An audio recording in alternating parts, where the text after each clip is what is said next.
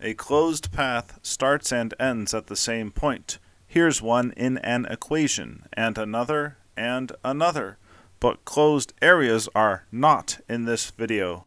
We are sticking to the path, and most of the mathematical details are left for part 2, along with a special result. Here is our function. It's a handsome function. Let us integrate it from 1 to 4. So far, so good. But you said that a closed integral starts and stops at the same point. Well, and if you just swap the limits, everything cancels, so it's no big deal. But what if we could jump off the axis and integrate along this path? That would be a big deal. It would allow us to go outside and lift up an apple, giving it potential energy equal to mgh. And it doesn't matter which of these two paths you choose. Any path from start to finish, same delta H, same change in energy, and therefore any path that starts and ends at the same place, 0 delta E.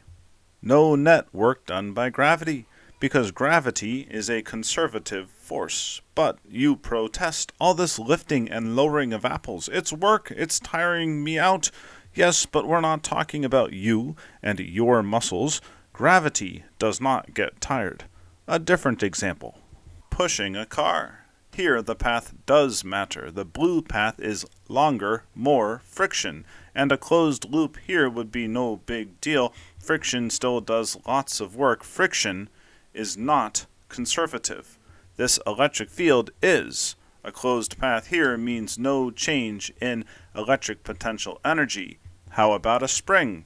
Compress, expand, and as long as you end up at the same point you started at, the same spring energy. Even in space, it's the same story.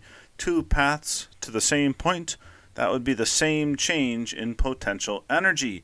Now these paths are different. Float along an orbit or rocket in red, and you might be burning different amounts of fuel, you might be going different speeds when you get to the end, but from start to end it's the same change in potential energy. That's all I'm saying. Well, that, and for a closed path this, and therefore that. So okay, I guess I am saying a lot about the net work done by gravity or by the electric field. Friction, again, is different.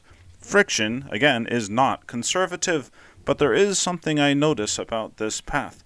Counterclockwise or reverse it, either way, the work, even if it's not 0, the work would be the same clockwise or counterclockwise. Is that always true? Well, no, not if there's a tornado. This time work done by the tornado would be positive, reverse direction, and you are fighting against the wind. I blame the dot product. Back to the apple. Gravity is straight down, meaning only motion in the y direction matters. Throw the apple upwards, gravity does negative work on it and it slows down. When the apple falls, gravity does positive work and the apple speeds up. Our focus, though, is on potential energy, which depends on height. Switching to electric fields, energy still depends on the y-coordinate. For the spring, however, it's the x-coordinate that matters. And here, the field is no longer constant. It gets stronger to the right. Gravitational orbits seem complex, but energy still depends only on one dimension. This time it's the radial distance to the planet. That's all that matters. That's why a closed path still has 0 net work.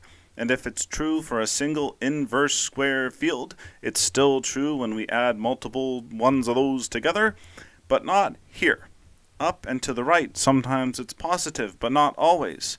Anti-clockwise, I guess you could say here it's always positive for this field, but the field is stronger out here and weaker in the center. For more crazier fields, again, see part 2, and for the mathematical details. But back to the whirlpool and this path. Hey, 0 work done for this path. That's what happens when your path is perpendicular to the field at every point. Again, we're blaming the dot product. So how can you calculate this for that curve? Zooming in and taking a little piece of the curve and the dot product with the field again and again and again and again. That's part 2. Here, we're going back to the car. If we say it feels a force of 6 newtons, that's the friction force anywhere it moves, then the work done on the car would be force times distance. So let us calculate the length, the path integral ds, of the red and blue paths here, expressed with dx and dy, and then rearrange it. So far so good, but what defines that red curve again? Oh yeah, this does, and there's its derivative, and I'm not ashamed to ask for help evaluating this integral. There is the length. The blue curve is different. It's an ellipse with this equation and those details. Our first job is to move the xy axis so it's centered, but don't worry, that's not going to affect the path length. So switch to radial coordinates. We want ds, and there it is. A bit of rearranging and another integral. What are the limits? This is complicated. It's not really our point, but there's the upper limit. That's a right angle. There's the lower limit, and you can check to see if these results are reasonable. I think they're pretty good. The path length, wait a minute, it's more than that. It's a closed integral, and if you multiply by 6, it's the work done by friction. To find again the work for a more complex field and the special result, I will see you in part 2.